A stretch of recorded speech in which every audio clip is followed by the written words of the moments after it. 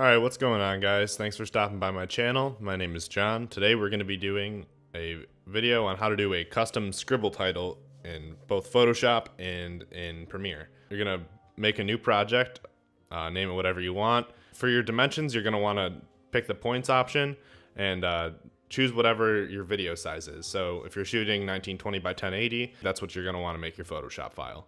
It's pretty important to kind of go into this with an idea of what you want your title to look like. For me, I already have my logo that I'm thinking about rebranding my YouTube page with. So that's what I'm going to be animating today. You can also definitely freehand it, but you really need to have a base that's going to be consistent. It's really important to have something to work off of so that your title has a unique feel, but also stays consistent and just isn't all over the screen. Once you have your Photoshop file open, zoom out and just drag in your logo, or if you're not going to use a logo or something like that, you can just get right into drawing. But I'm going to drag in my logo, place that. So I always turn off my background layer, unlock it and turn it off. And from here, what we're going to do is create a new layer. You're always going to want to draw on a separate layer from your reference, and you'll see why in a minute. So once you have your new layer created, just grab the brush tool and start drawing right over your reference. You don't need to be super careful with this. You want to stay somewhat close to your logo or whatever your reference may be, but it's good to be a little bit scribbly since that's kind of what we're going for with this effect.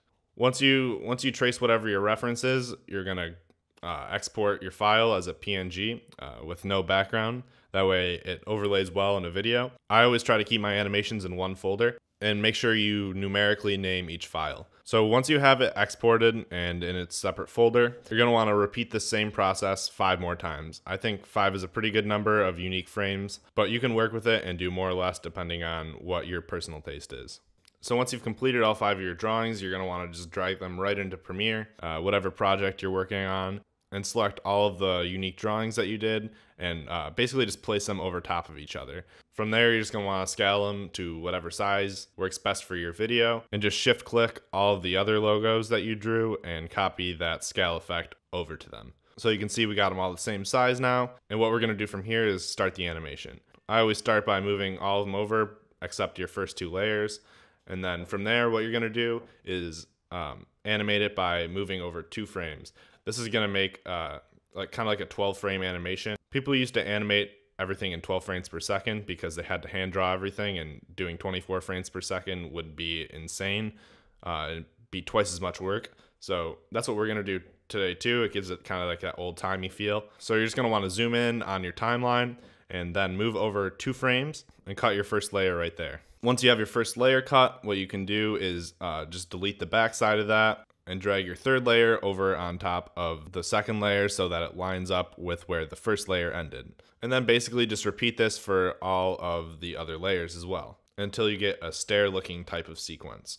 Once you get to your 5th layer, you're going to want to copy over the first layer so that it creates a loop effect and creates a smooth transition back to the beginning of the animation. So from here, you're just going to copy this over a few times, however long you want the animation to be. Just select all the layers and just option click or alt click and drag them over on your timeline. And yeah, basically just do this for however long you want the animation to run. And yeah, this is pretty much the effect you're going to end up with. You get kind of like a scribbly, old-timey animation out of it. Like I said, this is one of my favorite effects, and I use it all the time.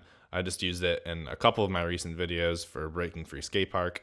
So if you want to make this animation transferable to other videos, you can do basically the same process in After Effects and export it so that there's no background. And that way you can just drag the animation right into other video projects. And you don't have to repeat this every time. But yeah, that pretty much wraps up this video.